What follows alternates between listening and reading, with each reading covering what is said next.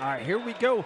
Real quick question right off the rip. Do you think kickboxing can come into the forefront, a little bit of the mainstream, like any of this bare knuckle that has done over the last couple of years? The grappling, we're seeing a lot of the grappling tournaments coming into mainstream. Can kickboxing get to that high level? Absolutely. Here in America, I mean, it is huge in Europe. It's such a big sport over there. But yeah, I mean, look at Alex Pereira. That's when you say kickboxing, yes. that's one of the greatest kickboxers to walk this planet.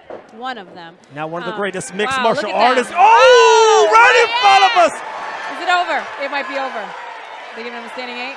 Devin Kittrell pops right up. Tig has power in his hands. Cobwebs. He's got cobwebs. He's got to keep his hands up though right now, and maybe take a step back to breathe.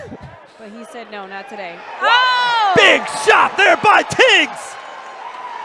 I hope he takes his time to get up. He's got 8 seconds. Take your time. Breathe. Find your feet. Two knockdowns, I think, so far in the first minute of this fight.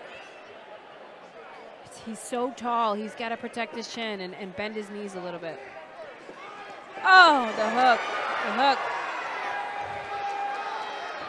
He's got to bend his knees. There, he's a little bit more bent. Beautiful outside leg kick right there by Tiggs. It's better than being touched on the chin at this point. Right now, take it. But see, what he does is he throws these beautiful long strikes, but he keeps his chin up. Look, chin wide up. Wide open. Wide open. You can't do that against a heavy hitter. Oh, massive hit. 3 knockdowns in the first round so far here by Tiggs. He's up to 6. What a warrior. Doesn't want to give in. Wants to keep going. Let's see if he makes an adjustment.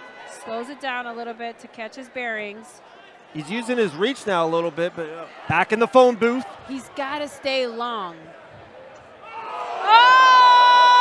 Oh, that's nasty! Wow! Nasty head kick. Wow. What a way to finish the job. Beautiful strikes on the inside. Beautiful job in range, in the pocket, and then showed up with that long range head kick. Gorgeous, gorgeous. Well, ladies and gentlemen, our referee, Pierre Frank, steps in and calls a halt to the bout at 1:47 of round number 1. Declare your winner by TKO,